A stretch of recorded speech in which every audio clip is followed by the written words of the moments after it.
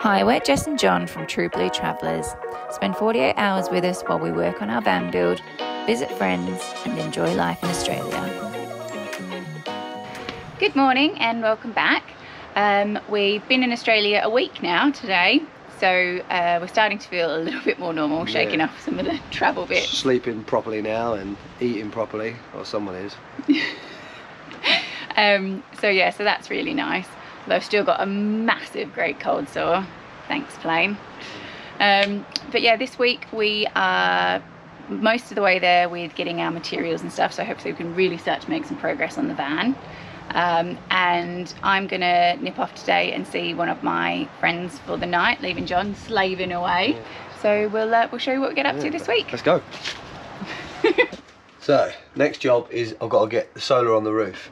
So it's an aluminium roof rack, so there's no grating on it, so we've only got these bars to run on. So what I've done is I've got some 40x6 aluminium strips, so I'm going to run 2 of them along to mount the solar to, and then I've also got to mount the water and diesel jerry can holder, so we can carry 20 litres of spare diesel, and we're going to have probably 40 litres in the van of water, but we'll carry another spare 20 on the roof. So let's get on with this.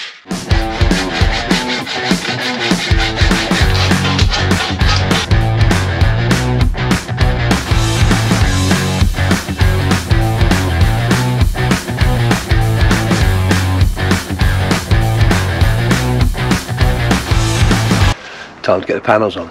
She's not going to be happy with me. Oh, are you going to be able to lift these? Am I going to be able to lift it? Yeah. Let me see. Oh, for the love of God, Jon. Why don't you do them one at a time? No, that's not going to happen.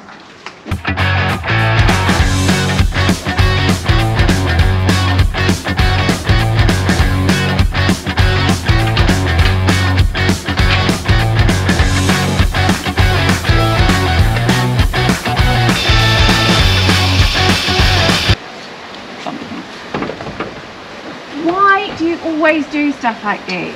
It's quicker. Yeah, until we die. Everything. Whoa, whoa! Paid you here. Turn around. Where's I put the pen? You do realise you've got your shirt on inside out? Yeah, I know, but then you won't get dirty. Where's the pen?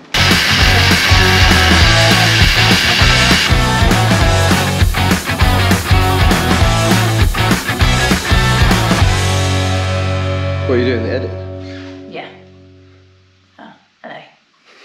So I've got the solar and the jerry cans on, I'll show you that. There's the solar, so I've got 360 watts of solar, so that should be pretty good.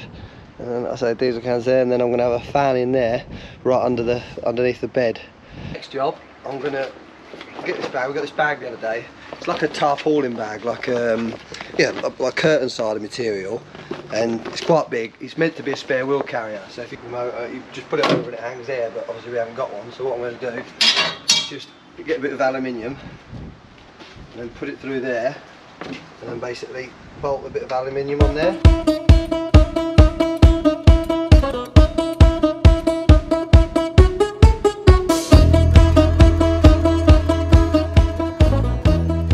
The bag's done. It's looking good. So the reason we use this bag is we've used it to put our rubbish in. Obviously, because we only got a really little bin in the van, so it's great to be able to chuck it in because you might not always be near a bin when you want to get rid of stuff.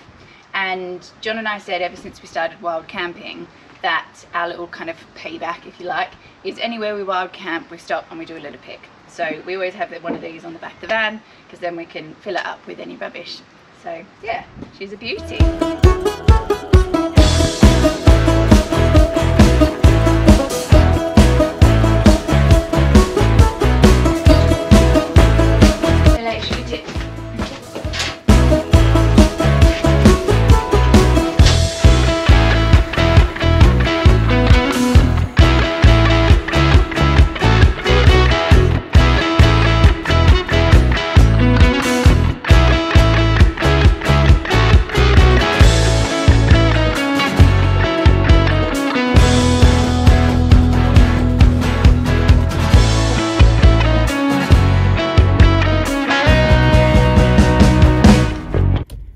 shops, wandering around for ages because I'm trying to find a bottle of wine to take to my friend's house. Can't find it. Then I remember, they don't sell wine or any kind of alcohol in a normal supermarket here. You have to go to a liquor shop. Mad. However, they do also do drive-through liquor stores here. Seriously. The sign on the left is a fire danger rating sign. You might have seen them in some of our other clips. They're all over Australia. Bushfires are a huge issue here and were one of my greatest fears when I lived out in the country. The signs give a rating from moderate to catastrophic, and catastrophic basically means run.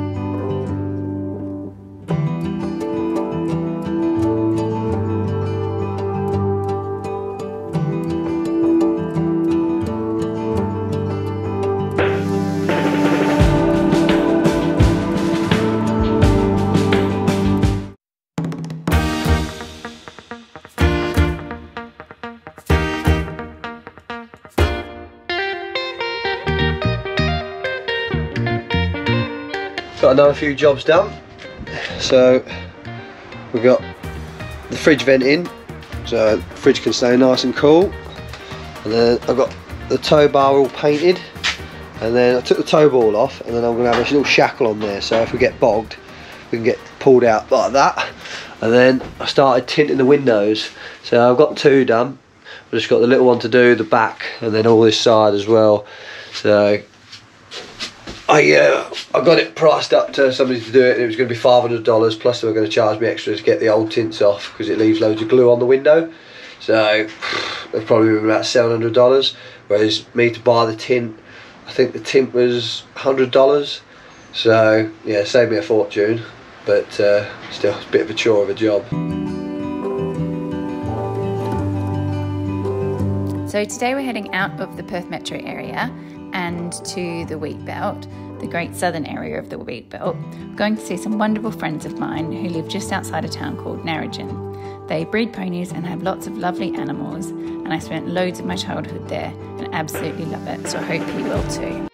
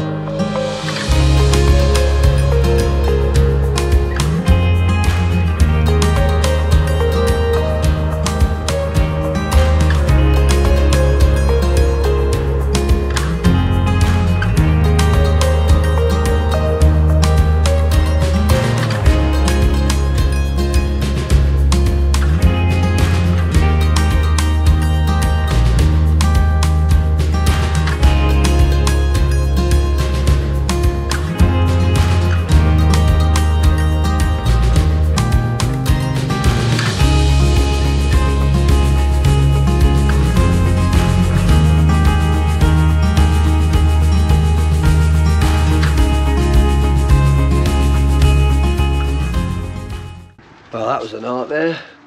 I got the back window on, with the tint on, and it ripped just as I was finishing it. So, but luckily I had enough to do it again. So, yeah, don't look too shabby. But see what it's like in the morning. Morning everyone. So yesterday was a good day.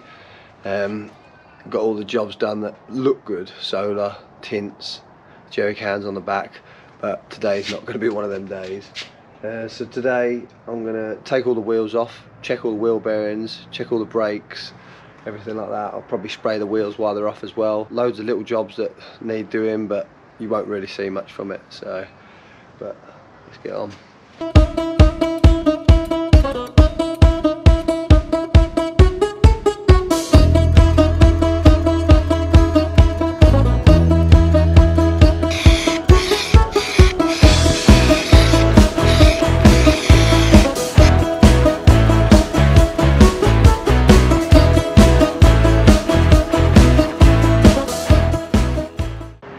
What do you reckon? Not too bad, eh? They came up better than I thought. I know they're not going to last too long, but it'll do for now. But as I was doing it, I noticed that the front pads are getting a bit low, so I'll get a set of pads and stick them on. And last time we came, we went to Exmouth and we borrowed Jess's dad's old patrol. We went up there and the brakes went on it there. And doing it weren't too bad, but like to get parts is quite expensive in rural areas. So I'll buy them now, put them on. And also the other day when I was doing the cam belt, I noticed the fan belt was starting to perish. So I'll get one of them, but I'll stick that on and then just keep the old one as a spare. Yeah, I'm just watching that video of Ray. Oh yeah. Yeah, she's so funny. She thinks she's going to be a singer, doesn't she? Oh, it's the way she's giving it, like, they're like a hip wiggle and everything. Yeah. Oh, so funny.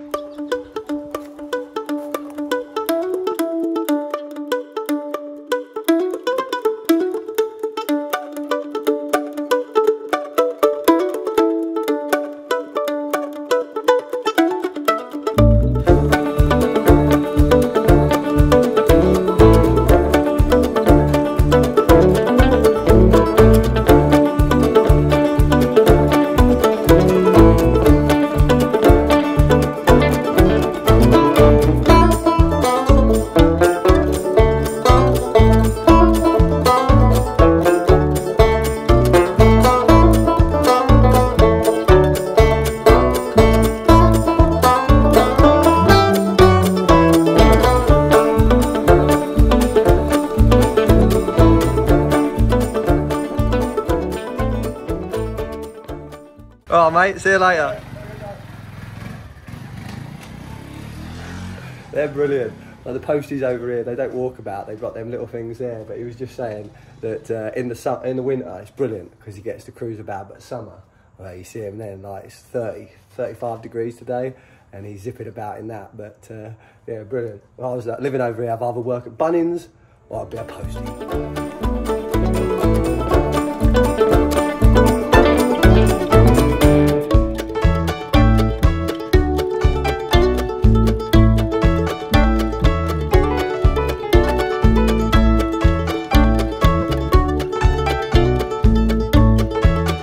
So we've got the roof lining on, so that's looking pretty good, and then we're just going to curve the wood over. It'll sit in there, we'll screw it to the top of the batten and into the next bit.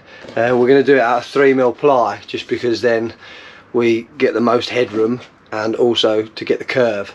So if we do it any thicker we'll lose a bit of space, and like I can't quite stand up on it, but Jess pretty much can, so it's good enough.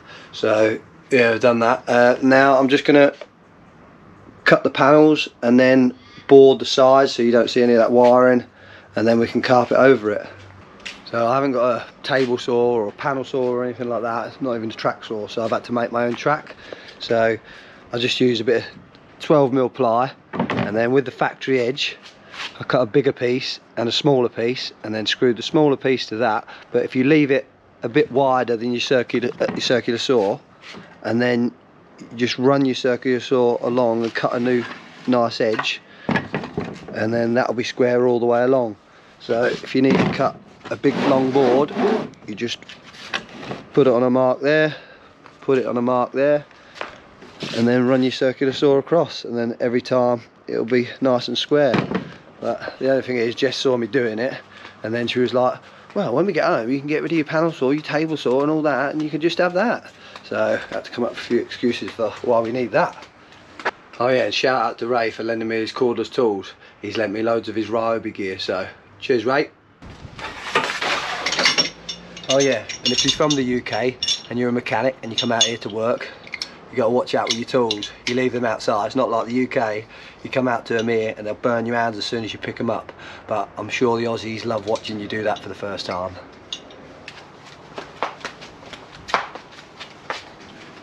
That's my little dance because I've got the diff. So it's been an absolute nightmare trying to get hold of a diff. I couldn't find part numbers, then I got someone that give me a part number and then they wouldn't be able to fit it. So, but I've just found somebody, a local company, brilliant, family run business, that he's found me the diff and he can fit me whenever. So I've just got to get it from over east. So hopefully within the next 14 days we get that fitted.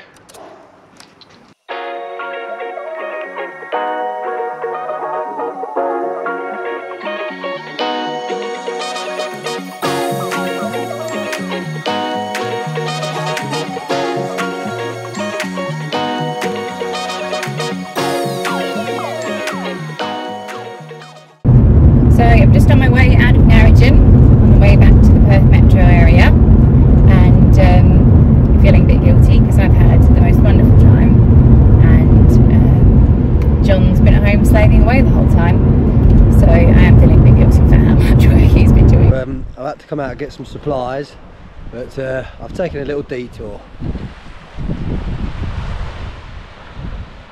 As far as the eye can see. So this was our local beach when we lived here, and like I said, I used to come here every day and there'd be nobody on it, and it just amazes me. Like, a lot of Aussies, it's strange, when I used to work here, a lot of these Aussies never used to go to the beach, whereas every day without fail I used to go. So let's go for a little dip.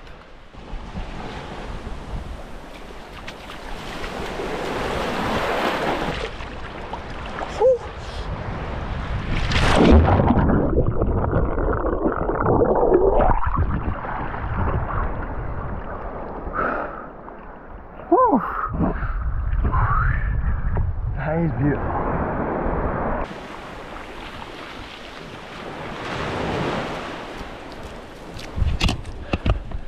I forget why I left it now.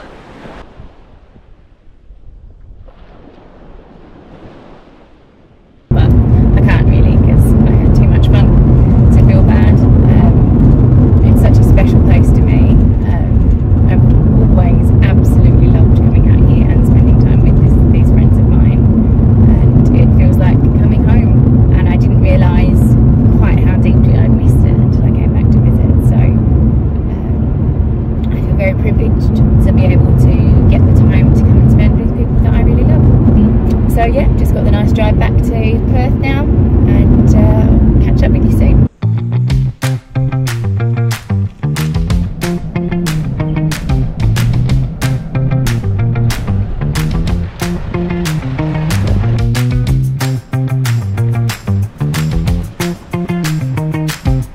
I'm only joking, I won't make you watch that again.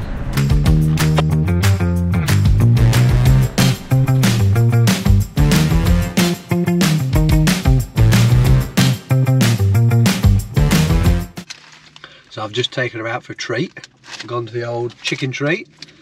But they do quite a few different places here, like compared to England. Like they do chicken treat, red rooster. They used to have one called Chucks, which for anyone who doesn't know, Chuck is like an Australian slang word for chicken. Yeah, but yeah, so we're just getting that. But we're also right next to the chicken treat is what Jess was saying about earlier. It's called BWS, beers, wines and spirits. And I'll show you it now. And basically, it's a drive-through where you just drive through, you tell the bird or the bloke what you want, it goes and gets it, and then it sticks it in your car. So you don't have to get out, and yeah, you just get all your alcohol like that. And like that, I just think that's crazy, really, to be able to do that. And I don't know, it just seems strange, doesn't it? Like, they even have like they keep the beer in the fridge and stuff, so it's cold when you go through it, and like all the wines it's supposed to be kept cold, and Alco Pops and stuff, it's all cold when you go through one of those. I used to work late and we'd finish at 10 o'clock, and my mate Mickey D, he used to say, I'll drive through the Bottle-O. So we'd go to the Bottle-O, literally, I'd pull through, I was driving, he'd get a beer, he'd take it from him, crack it open, and they'd be drinking it on the way home. So, but yeah, just mental. Just, yeah, it really baffles me. But anyways. Yeah, but I've never seen it anywhere else in the world. Anyway. Again, I'd love to know if any other countries do it like that. Well, tell us if you've seen one anywhere other than Australia. We'd love to know. But we're going to leave you there tonight anyway. So we're going to eat our food. But we'll see you in the morning. See you later. Go, we'll show you how it works. I know it's not rocket science, but... Hiya. Can I please get a 6-pack of Han Super Dry? Please, a cold one ideally. Thanks. Thinking